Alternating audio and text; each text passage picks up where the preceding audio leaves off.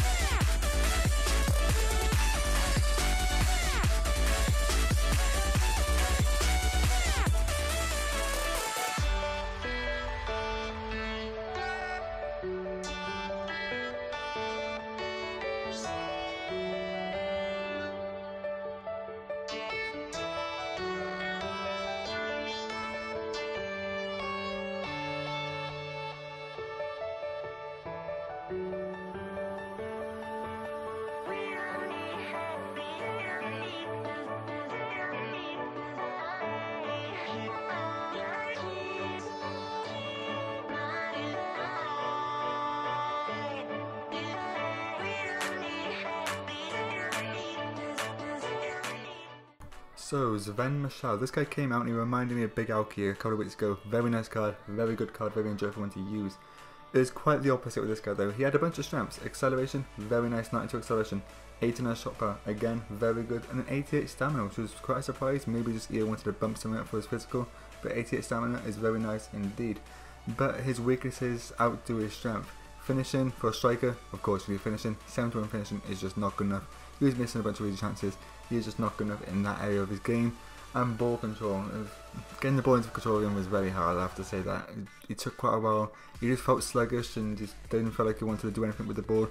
When he got into control of him, his dribbling was fine then, getting past players was not really a problem, but just the initial getting the ball underneath control for him, he did struggle with.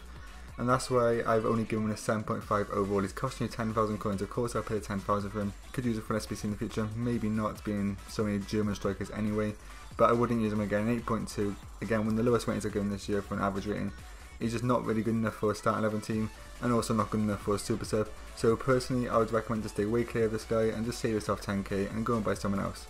Anyway guys, I hope you enjoyed this review. If you did, please don't leave a like and subscribe if you're new, and I'll speak to you next time. Peace.